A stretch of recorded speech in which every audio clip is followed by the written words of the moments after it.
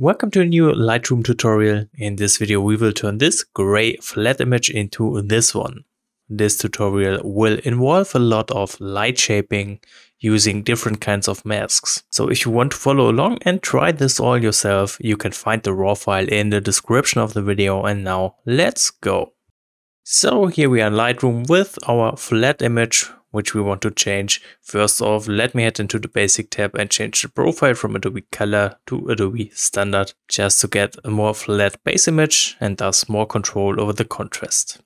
For the white balance, I'd like to bring down the temperature, making the whole shot a bit colder, but not too much.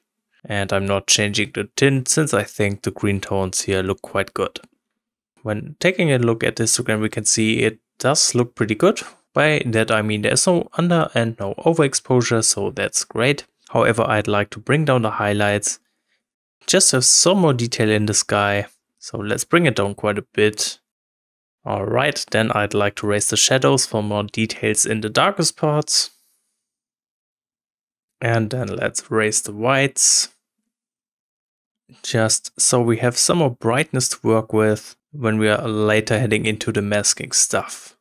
Alright, that looks good. Finally, I also want to raise the blacks, just like that. Okay, then for some smaller effects, I'd like to raise the texture. This will give the image some more sharpness. And then let's bring up the vibrance, because I'd like to have some more colors in here. Okay, so that's our image after the base adjustments. You can see we have much more details in the shadows and in the sky. The colors do look much better, except for this strange area in the sky, which we will fix later, I guess. But for now, we do have a pretty good image to work with. At this point, you can see the light is still very, very flat. But as I said, I want to change that, and for that reason, we will be doing a lot of masking. So let's head into the masking menu. I guess the easiest thing to do right away is to add a little bit of glow into that bright area. For that reason, as always, I'm using a radial gradient. Just drag it up like that. And I'm making sure this radial gradient is covering some of those edges, especially here over the ground and over that tree. So I think that looks pretty good. Maybe let's make it a little thinner and rotate it a bit. In here, to add the glow, I'm bringing up the blacks. And I'm also going to decrease the dehaze. And let's decrease it quite a bit. Alright, this will introduce overexposure to this image, but I think in this area that's fine. We don't need that much detail in here anyway. Next up, I do want to work on the sky. For that reason, we can simply use a select sky mask.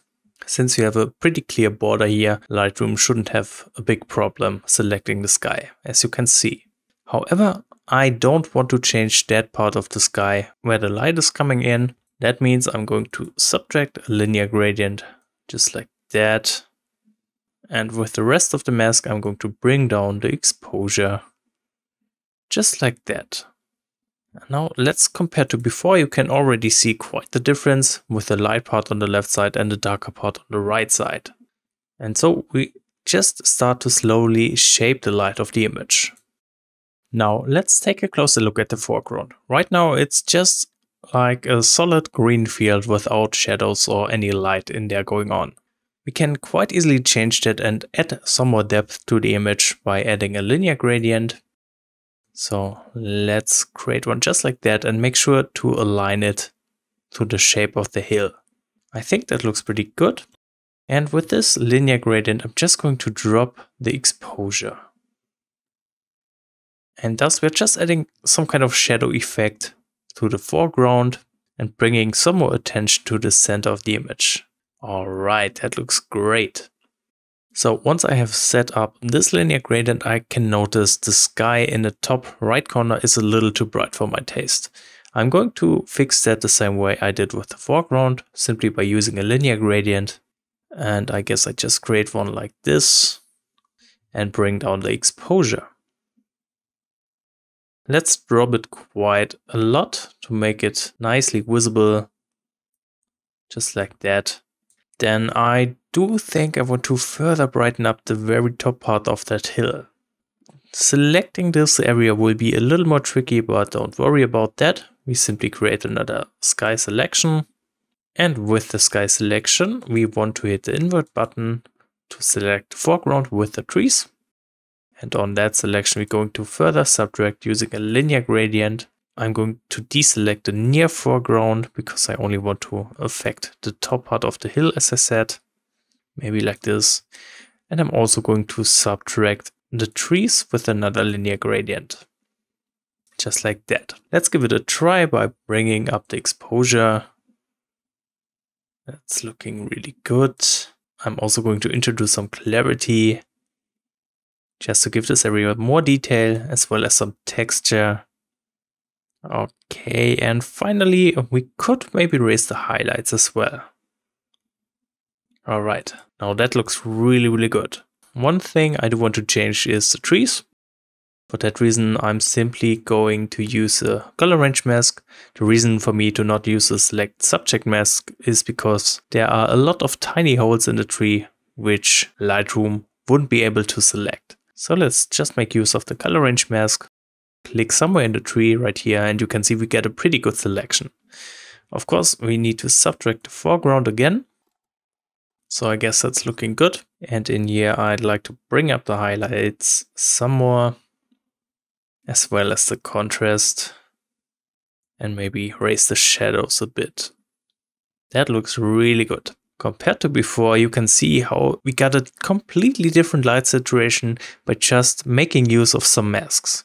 At this point, I'm quite happy with the light, so what's left to do after the masking is the color grading. Let's head into the HSL panel. For this shot, I'd like to bring up the yellow saturation, just to make the field in the foreground a little more colorful. And then let's head into the luminance tab. Here we can adjust the light a little more. For example, I can raise the green luminance, which will make the foreground brighter. I can do the same with the yellow luminance, just giving the foreground some more brightness like that.